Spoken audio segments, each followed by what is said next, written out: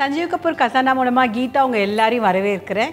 இன்னைக்கு நான் பண்ண போறது ரொம்பவே சத்தான சுவையான ராகி இட்லி. ராகி இட்லிக்கு நாம யூஸ் பண்ண போறது வந்துட்டு முதல்ல அவல் 4 ஸ்பூன் எடுத்துக்கிறேன். ஏனா கொஞ்சம் சாஃப்ட்டா வரதுக்காக. அடுத்து நாம எடுத்துக்க போறது வந்து அரை உளுத்தம் பருப்பு. நீங்க முழு உளுத்தம் பருப்பு யூஸ் பண்ணிக்கலாம் இல்லாட்டி கருப்பு உளுத்தம் பருப்பு யூஸ் பண்ணிக்கலாம் தோலோட. அடுத்து 1 கப் நான் புழுங்கரிசி எடுத்துர்க்கேன். நீங்க ஆப்ஷன்ல brown rice, black rice இல்லாட்டி உங்களுக்கு லாப்சி பிடிச்சா லாப்சி. அடுத்தது 1 கப்பு அதே ஈக்குவலண்டா 1 கப் வந்துட்டு நான் ராகி பவுடர் எடுத்துர்க்கேன். நீங்க முழு ராகியும் எடுக்கலாம். ஆனா முழு ராகி வந்து ரொம்ப ஜாக்கிரதையா கல்ல அரிச்சு ஊற வச்சு அரைச்சு வச்சுக்கணும். அதனால நான் வந்து ராகி பவுடர் யூஸ் பண்ணியிருக்கேன். ஸோ இது எல்லாமே சேர்த்து நான் வந்து முதல் நாள் ராத்திரியே 8 மணி நேரத்துக்கு முன்னாடியே நான் இதை ஊற வச்சாச்சு. ஸோ ஊற வச்ச இதெல்லாம் நீங்கள் பார்க்கலாம் இங்கே. இப்போ நம்ம இது எல்லாத்தையுமா சேர்த்து வந்து இப்போ கிரைண்டரில் அரைக்க போகிறோம். வாங்க அரைக்கலாம். முன்னாடி எப்போவுமே வந்து கிரைண்டரில் போடுறதா இருந்தால் முன்னாடி கிரைண்டரை ஃபஸ்ட்டு ஆன் பண்ணிடணும்.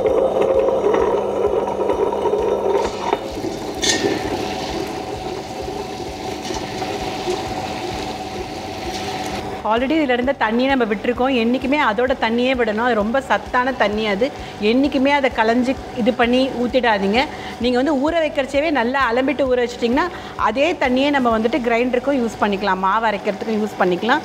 ஸோ இப்போ இது போட்டாச்சு. இப்போ மெதுவாக வந்து நம்ம எல்லாமே சேர்ந்து பண்ண போகிறதுனால இப்போ அடுத்து நம்ம போட போகிறது வந்து உளுந்து.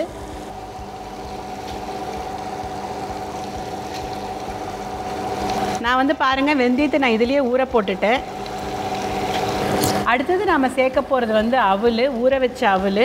இதில் இருக்கிற தண்ணியும் கொட்ட வேண்டாம், அப்படியே போட்டுடலாம். இது எல்லாமே நல்லா கண்ணுக்கிட்டுக்கிற மைய மாதிரி நல்லா மசிஞ்ச அப்புறம் தான் நம்ம வந்து லாஸ்ட்டாக வந்துட்டு ராகி பவுடர் இதில் போட போகிறோம். அது கூட அப்படியே நேராக போடக்கூடாது. கொஞ்சம் தண்ணியால் மிக்ஸ் பண்ணி கொஞ்சம் தோசை பதத்துக்கு போட்டு இதோட கலக்கணும். அப்புறம் கலந்த அப்புறம் திருப்பி அரைக்கணும். இப்போ நம்ம கடைசியாக போட போகிறது வந்து உப்பு. தேவையான அளவு உப்பு போட்டாங்கன்னா இப்போ அதையும் போட்டுடலாம். ஸோ மாவுக்கு இதுக்கும் சேர்த்து அரிசிக்கும் சேர்த்து உப்பு போடுறேன். கொஞ்சம் தண்ணி ஆட் பண்ணலாம். இப்போது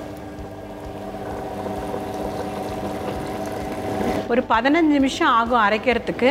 ஸோ அது வரைக்கும் நம்ம மூடி வச்சிடலாம். ஸோ பார்க்கலாம் மாவு அரைச்சாச்சா பார்க்கலாம். நல்லாவே ஆயாச்சு மாவு பாருங்கள். ஸோ இப்போ நம்ம என்ன பண்ண போகிறோம்னா இந்த ராகியை வந்து தண்ணி போட்டு கலந்துட்டு இதுலேயே போட்டு மிக்ஸ் பண்ணிவிட்டு நம்ம ஃபெர்மெண்டேஷனுக்கு வச்சிடலாம். கொஞ்சமாக தான் தண்ணி விடணும். ஏன்னா நம்ம பண்ண போகிறது வந்து இட்லி.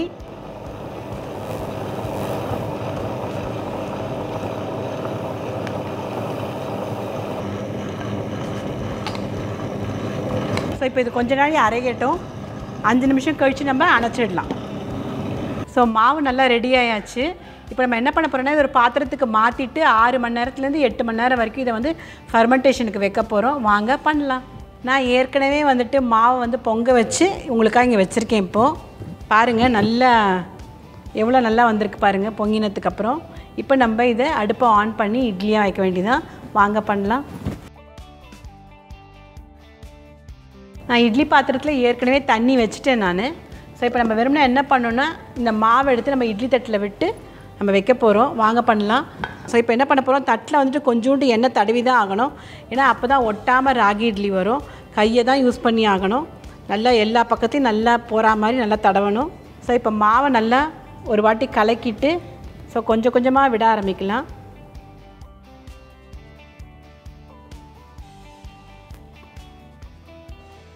பத்துலேருந்து 15 நிமிஷம் வரைக்கும் நல்லா வேகணும். 10 நிமிஷம் அடுப்பு பெருசாக இருக்கட்டும்.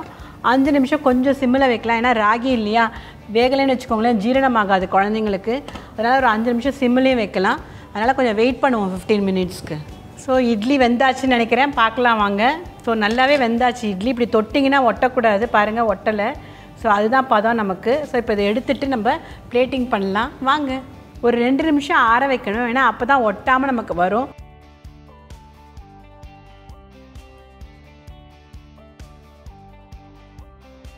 ஸோ ராகி இட்லி கமகமன் ரெடி ஆகிடுது. இதுக்கு நான் இன்றைக்கி வந்துட்டு கொத்தமல்லி சட்னி கொடுத்துருக்கேன். நீங்கள் வந்து எந்த வகையான சட்னியும் கொடுக்கலாம். ஸோ உங்களுக்கு இந்த ராகி இட்லி பிடிச்சதுன்னா நீங்கள் என்ன பண்ணணும், மறக்காமல் சஞ்சீவ் கபூர் கசானாக்கு லைக்கும் பண்ணணும், ஷேரும் பண்ணணும், கமெண்ட்டும் பண்ணணும். அதுக்கப்புறம் என்ன பண்ணணும், மறக்காமல் சப்ஸ்கிரைப்பும் பண்ணணும். மீண்டும் உங்களுக்கு ஒரு வகை வகையான ரெசிபியோடு திரும்பி வரேன். பாய்.